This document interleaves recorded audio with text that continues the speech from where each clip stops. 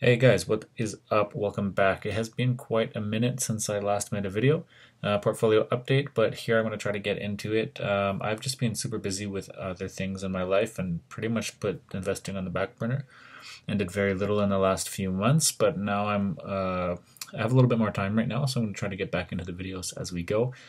I actually went like weeks or even probably months without really checking the portfolio, and then came in and I noticed it was down so far, down 13%. It's quite disturbing to see it like a loss of over $10,000. That's not great, but that's just how it is. I don't plan to sell anything at the moment, but I think now that I have time, I should just continue making the videos and see how I process this. Because I think the point of these videos is for you guys just to follow along another investor and see what they do. Keep in mind, I'm not a professional at all. I'm a random person on YouTube. And so, yeah, I'm just going to keep going with the videos and you can kind of see what I do, how I react. And I don't recommend copying me at all because probably a professional would have done better than this at this moment. All right, so anyways, getting into it. We're sitting at an account balance of $71,477. There's about $1,500 in cash in there. I did spend about $200 or $300 of that today. I'm not spending all of it right now. I'm just going to kind of slowly put it out in the next few days or weeks, I think. But yeah, we're looking at since lifetime, since inception, I've received $7,700. Not bad, but still the overall account is down. So you factor that in, like add that plus all the net deposits I've ever done, and I still only have that. So interesting to see. But we'll get into the individual positions and portfolio and everything like that. Right now, before I add the new stocks or record the new buys of the stocks that I bought today, you can see that my annual dividend income is about $3,731 per year. This is actually lower than it was a few months ago because some of the companies have cut their dividends, which I didn't expect as a new investor. I thought dividends just went up the whole time, although always, but it turns out you should maybe pay attention and know to which companies you're buying, whether they're like dividend aristocrats or just a whole bunch of sketchy REITs. So I kind of got into the REITs a little bit, but that's it. Anyways, so when we look in the portfolio, I've got it sorted right now. Let's just double check that is up to date. There we go. So my biggest winners at the top and my biggest losers at the bottom. Crazy to see. Of course, yeah, I wish I had just put everything into ATD. That would have been nice. Up 60% on that position. That's awesome. Pizza hanging in there. Waste Connections hanging in there. Some good companies up in here. And then a whole bunch of ones that are pretty much down the toilet. So what to do in a situation like this, I don't really know. Like you can see, I'm relatively new. I started in September 2020, like a lot of people did. So I'm just kind of riding this and seeing what happens. I'm going to take my dividends as I go, and I'm going to try to buy some more.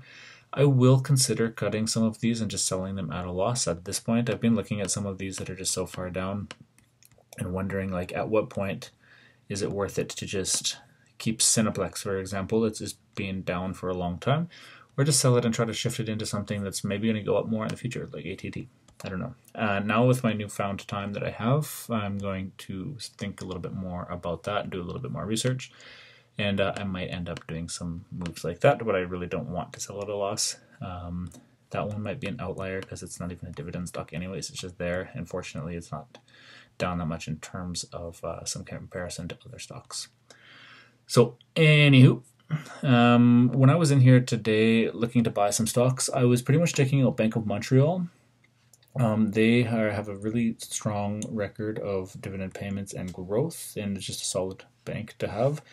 And being down 10% and one of my smallest positions, I thought that's actually a good time to go in a little bit more on Bank of Montreal. And then also here, Northland Power is a company that I've been wanting to add a little bit more to as well.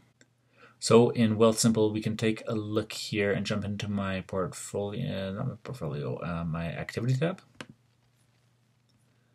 And we can see here that I bought 2 shares of BMO for $106.57, and I bought 3 shares of NPI.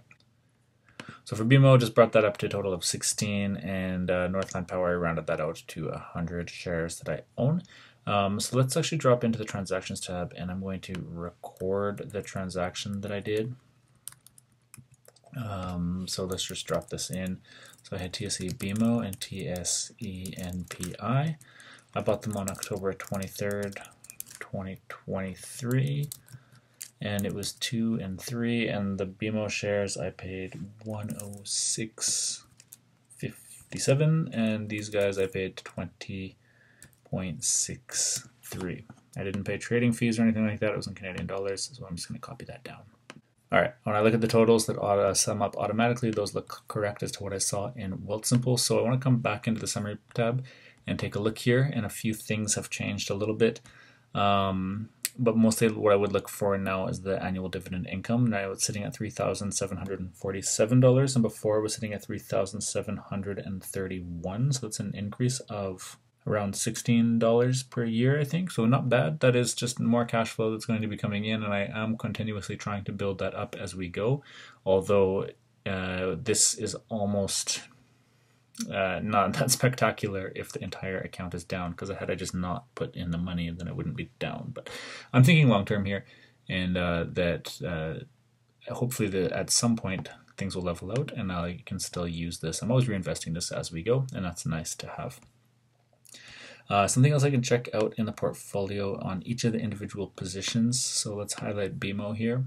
So I reduced my average price just now by buying these 2 shares. So before it was actually sitting at 118.54, which you'd see if you went back in the video. And I was seeing a minus 10.52% loss on that. And by buying some more in at the discounted price or the lower price, I've actually lowered that as well to minus 9.38%. So that's one way to kind of lower these on a per position basis. And then also down here, NPI. Previously, my average cost was $36.78, and now just by adding the 3 shares, it's down to $36.30. So a slight decrease in the average price across the entire position. And I brought it down from a 44.57% loss to a 43.83. So chipping away at the average cost of these and basically buying that same dividend for much, much less than I did before. And hopefully they're able to maintain. Something with NPI that I would like is dividends. Let's check in here.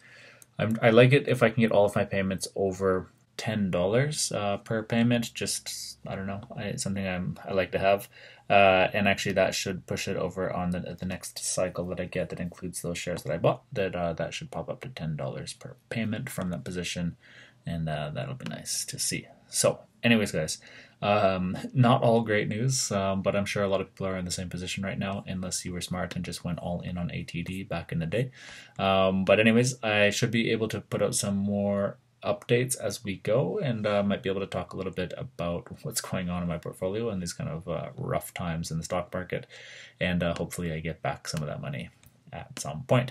Alright guys, thank you very much for watching, and if you're interested in using the spreadsheet, there's a link in the description below where you can get it, so check that out, and I will see you guys in the next video.